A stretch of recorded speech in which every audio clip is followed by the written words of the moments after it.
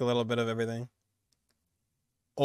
So there I was watching the Game Awards live over on Twitch, and in the Game Awards they showed a bunch of different trailers, world premieres and whatnot, but in the middle of all those world premieres they actually showed a ad trailer for Genshin, and it was like pretty much like a catch-up trailer, like, you know, showing Mondstadt, Liyue, Inazuma, Sumeru, and a bunch of different characters.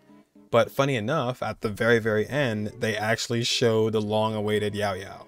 I mean, like, this character's been talked about so much in the past, and to actually like see her in game is like huge. You know, we've seen pictures and screenshots and stuff like that, but we've never actually seen her in the game. So it's like super pog moment, right? I will show my reaction to that a little bit later, but it's kind of scuffed because of course, you know, Game Awards audio split. So, but I was told they actually posted the, yep, they did, they posted the drip marketing.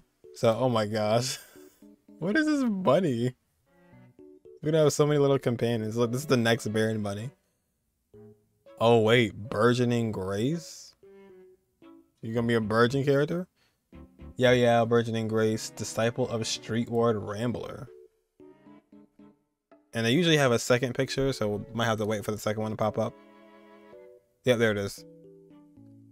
Yao Yao, burning grace, disciple of street rambler, Dendro, and Osmanthus. Wait a minute. Oh my gosh. Yeah, like Admanthus wine. So yeah, that's gonna be interesting. Admanthus. Oh no. Okay, yeah, okay, that makes sense. Yeah. Wow, that makes perfect sense. So that'll be interesting. You know, obviously you always hear about John talking about Admanthus wine. So her actual constellation is called Admanthus. That's amazing.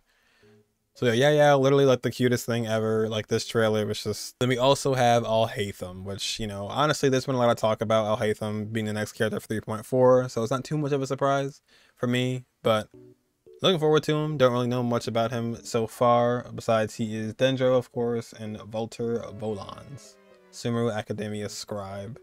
So yeah, we waited on drip marketing for a bit. I know a lot was going on last week, but they decided to wait for the Game Awards to actually show it off. We also won an award. We won the Player's Choice Award, or Player's Voice, I think.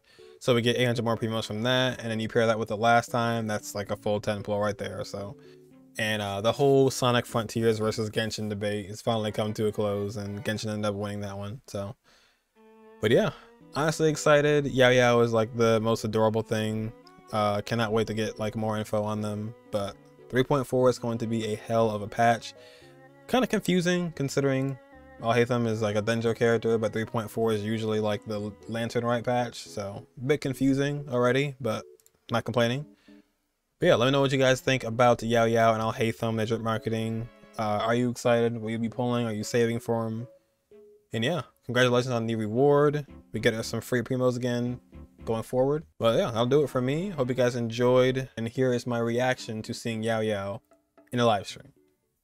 Oh, Ether. That was actually a pretty well put together little trailer for them. Kind of gave you like a little bit of everything. Oh, wait. Wait.